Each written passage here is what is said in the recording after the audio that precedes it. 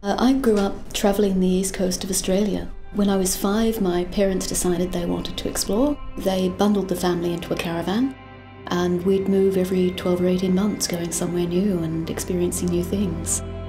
I'm sure that's where some of my early interest in science came from. I left high school and actually went straight into a chef's apprenticeship. There's a lot of things that being a chef have brought into my professional career. Good time management is one, and the other is pattern recognition. It's about spotting the patterns and interpreting the patterns in what looks to other people like a completely random set of dots.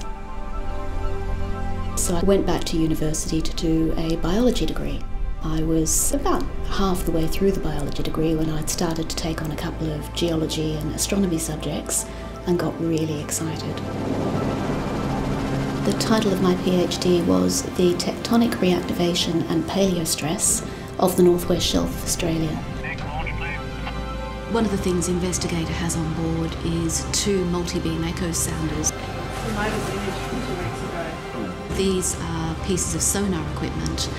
We base sound waves from the bottom of the ship down to the seafloor in a big fan-shaped array. We look at how long it takes that sonar to hit the seafloor and come back. The time it takes tells us how far away the seafloor is, which gives us a 3D picture of the shape of the seafloor. And we use that for site profiling, understanding structural geology, understanding how the Earth's crust has been formed, and trying to find good sites to be testing coring equipment. Quite a bit of this can actually feed into how we control Australia's resources, but also understanding how environments for Australia's fish resources can be. Fish prefer certain types of marine environments, and you have to know where those environments are before you can understand where fish might be.